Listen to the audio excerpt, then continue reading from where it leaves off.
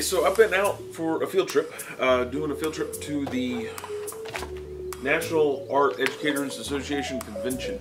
It was in Seattle. Long plane ride. So today's video is going to be over one of the classes I went to. One of the classes I went to was over escape rooms and using an escape room inside of the classroom. And wonderful teachers. These guys were out of New York.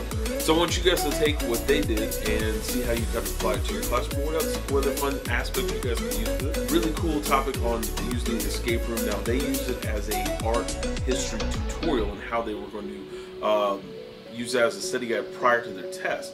Great idea, loved it, and just want to see what you guys think about it. Students are super excited. They love the idea of doing an interactive activity that's an escape room because they've heard about it, they've seen it, and they may not have done one before. So they find this really exciting and they follow the directions. Okay, I have to do a quick editor's note because I didn't say this before. Alright, so the class that I went to was Educational Escape Rooms for the Art Room. The teachers were Daniel Lynch and Tina Edholm McNillis. An opportunity to learn about the process of creating your own escape room in this fun, engaging, hands-on workshop by participating in one yourself. Definitely give a huge shout out to them.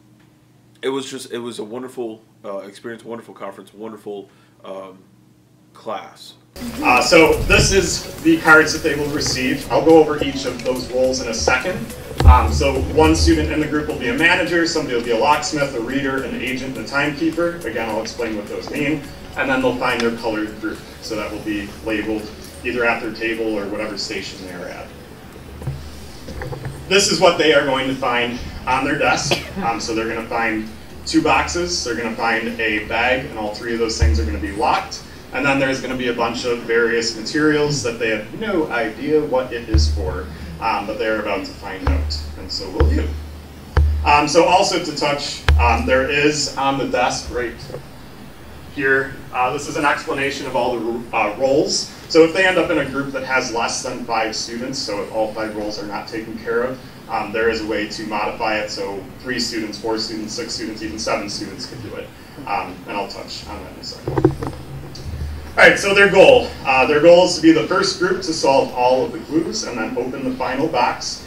So what we do, we have one final box, which is at the top of our stack, that has a very different lock than the rest of them, but their goal is to open that one first. We do not end it when the first group opens it, we keep it going. So that group that opened it first, they get to walk around the room and see what everybody else is doing, while the rest of the groups continue to hit that goal. So that way, everybody is learning all the way through. So rule number 1 we give our students, they must work together as a team, and they have to know their role. So building into our Kagan strategies, they have to cooperate, they have to work together in order to accomplish this task. And that was one of our biggest things in creating this. So the roles that we created make sure that every student is actively engaged. So the manager of the group is going to be the person that organizes the group and the materials. The locksmith is going to be the person that works the group's locks. This really helps simplify things because then that person is like super protective of the locks and they're not going to reset them on us. Then we have the reader. This person reads all of the clues and the directions aloud. The agent checks work for accuracy and details. And then the timekeeper watches the clock and keeps the group on task. So they are timekeeper and cheerleader. Continuing with the rules. Rule number 2, you may use electronic devices. No other materials can be used. So in our schools, we are one-to-one Chromebooks, so our students will be able to use their Chromebooks. At the high school level, our students are also allowed to have their cell phones in class. Steal ideas from other groups, so they are very close in proximity, but they take it very seriously. So they're whispering to each other and keeping very quiet because they want to find out what's in that final box. Number 4, do not play with the locks or boxes. So the boxes that we purchase are just from a dollar store. They can be opened without unlocking the lock. Very secure. Yes. So we make sure that our students do not do that. It's all for look. So we go over that and we make sure that our students do not do that. We also ask our students that once a lock is unlocked, that they just carefully put it back inside the box. We did find out the hard way once that the lock's not too easily, but easily reset, especially if you have a smart student that likes to play with stuff. And then we just had locks that we could not reset, so we had to purchase new ones. So yeah. Number 5, you must work on a clue for at least 5 minutes before asking for a hint. We've done this a number of ways. You will receive a 3-minute penalty. This is my favorite rule, and I have yet to been able to do it. But we would go over and just take everything off their desk, and they have to sit there and watch everybody else have fun while they sit there for 3 minutes. But we think this is important because these are still rules. We're still in a structured environment, so rules are really important. First lock that they will encounter is the one that's up on the screen. So in the end, when I go over all the materials that you would need to purchase, this is the only lock that you have to purchase in order to make this escape activity work, just because of the colors that are involved. So on this one, there is a triangle. They have to line up their 4-number combination underneath that triangle in order to open that lock and open the bag. Box number 1 and box number 2 are both similar. They just do not have the color coding on it. So this you could replace with any 4-number combination lock that you can find out there. Some are expensive, some are super cheap. Ours were pretty cheap. And then the final box, this is the only letter lock. So there is a red line along it, and they have to line up their 4-letter combination in order to open the final box. Then we ask our students if they have any questions. They typically do not, because they just want to dive into the locks and the boxes. And then we allow them 30 minutes. So in our classrooms, we have 42 minutes with our students. So we expect about 12 minutes of presentation and cleanup and reflection at the end. So 30 minutes are spent on the escape. If a student or a group does not escape, that time at the end allows us to go over what they did not accomplish. So that way they're still getting the review, they're still getting the content. But we do a 10-second countdown, super cheesy, super fun. The students are all on edge, ready to break into everything in front of them. The second 0 hits, then we go to our timer that counts down 30 minutes. So what we're going to do now, since we can't allow you to do your own escape room right now, we're going to go through each of the clues within the set that we're going to give you today. And this is where the interaction is going to come in with the remind text. All right, so like we said, when they come in, there's a whole pile of materials. You guys are getting the benefit of knowing what is exactly for clue number 1. However, the students would not know that. They would just have to look at everything and kind of figure out what goes with what and kind of go from there. So I'm asking you, the interactive part right here, is to solve this clue and then text us the answer to that group that you just joined at the beginning of the thing. So if you can figure out what the solution is to this, it should be a 4. Because it's hard to tell on this slide. The colors here match here.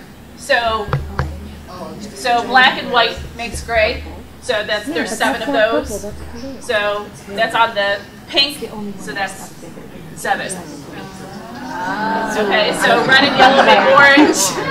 There's 8 of those. That's on the purple card, so that's the purple lock. Okay, so that's it. Again, it's a little easier when it is tangible and in front of you, and really the students do get it, which I know it seems a little bit vague when you're kind of looking up here and seeing it. But so then that will open the first clue, or the first bag. Sorry. Okay, so in the first bag. Alright, so going back to that one real quick, that's why that lock is so important, because the colors have to match up to that lock. If you find another lock with those colors, great, and you can always change them and make your own too. So what's inside that bag? These 2 things are what you are going to find. So one is clue number 2, and the next you have a letter written to Igor from Mona. But we'll get to the letter in a second. Again, students aren't going to know the connection of these things. They're going to have to figure it out on their own, but we're just hand-feeding this all to you right now. So let's break it down. So clue number 2, if I go back and read, it says, using the artwork cards, find artwork that best illustrates the elements of art below. Once you think you have found them, or found the correct answers, use the letter from Mona to help you put them in the right order. Unlock box number 1 to receive your next clue. Good luck. And then it lists contour line, organic shape, cool colors, and geometric shape. So on their desks when they walked in, there were these 8 cards, and each of them had a number on them. So here is your goal. So using the 8 artwork cards, which 4 pieces of artwork best illustrate the terms below, text the 4 corresponding numbers to us. So whichever number you think best illustrates contour line, organic shape, cool colors, and warm colors. Text those 4 numbers to us. Doesn't matter what order. Right now it doesn't matter because we don't have the letter yet. You could go over with your students prior. So in teaching the elements of arts, you could use use our slides, we're fine with that. So in this, you'll notice as we go over line everything, there is Igor Stravinsky, and it gives you the title to it. So our students need that QR code in order to re-enter this slide presentation, so they see Igor Stravinsky. So they see the red flowers, they'll see Starry Night, they'll see absolutely everything. So you can utilize this prior to, so you have the content, and then... Number 1, so you open 2 locks. This is the next one. So which element of art is being referenced by this riddle? So go ahead and you guys can start texting that to us. So that riddle is actual or implied. There's no place for me to hide. I'm around you all the time. Just feel around to find. So they would be looking at, they know that the 7 elements of art that we use. I know there's some variations around the world here. But so they are familiar with those 7, so they would have to solve that riddle. So go ahead and do your best to solve that riddle.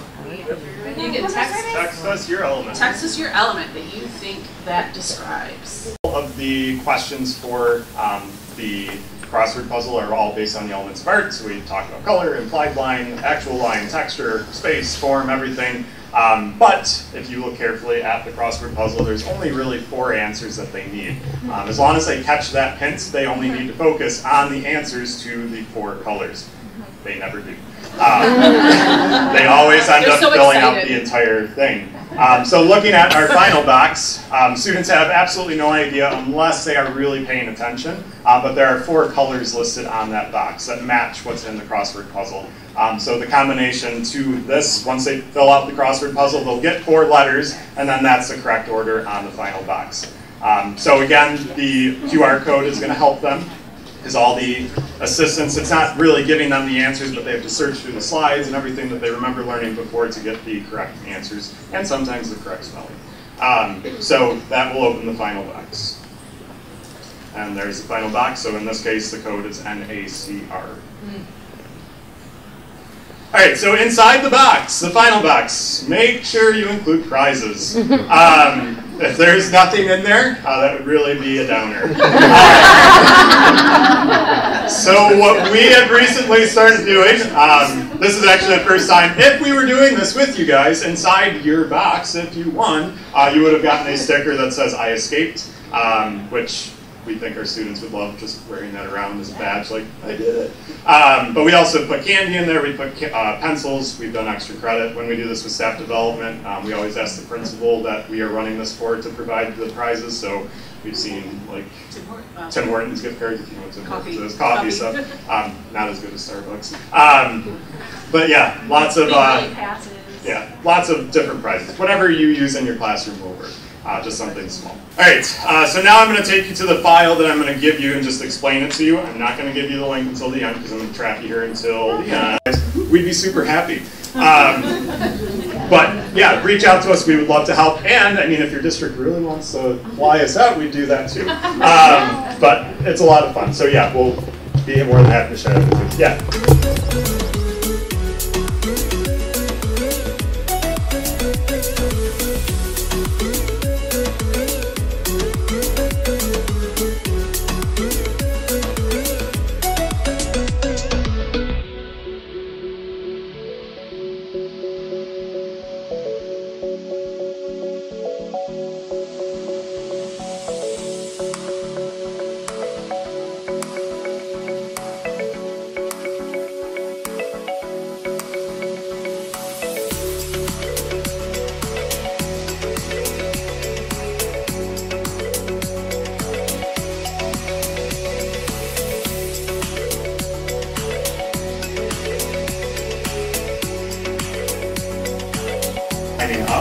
If that happens, you allow that first group 1 shot. If they open it, great, they can take their prize. If not, the first group gets to go. Not that there's any hierarchy prizes inside of there ever, but it's a good way to keep the students moving. So guys, I hope you got something out of that as much as I did. I thought that was a very cool topic, very cool thing to discuss.